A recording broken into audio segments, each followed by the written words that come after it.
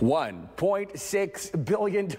That's the jackpot tonight for the Mega Millions drawing. You have until 10:30 to get that ticket before the drawing at 11. We sent our Amy Steigerwald out to find out if there's a way to stack your odds in your favor.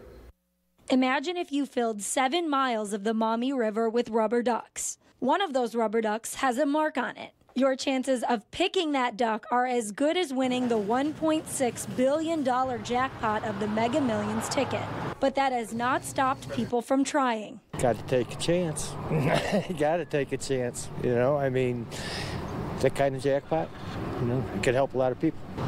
Oh, there's always that hope. Oh, with that big, I actually been buying a couple of them every here and there. I even took my chances at the $1.6 billion prize and even agreed to split it with the person behind me. You know what? If I win, I'll split it with you. Yeah. Fair. Hey, fair. Fair. Did you get that fair enough. And although my number choices were completely random, is there a way you can pick yours to increase your chances of winning?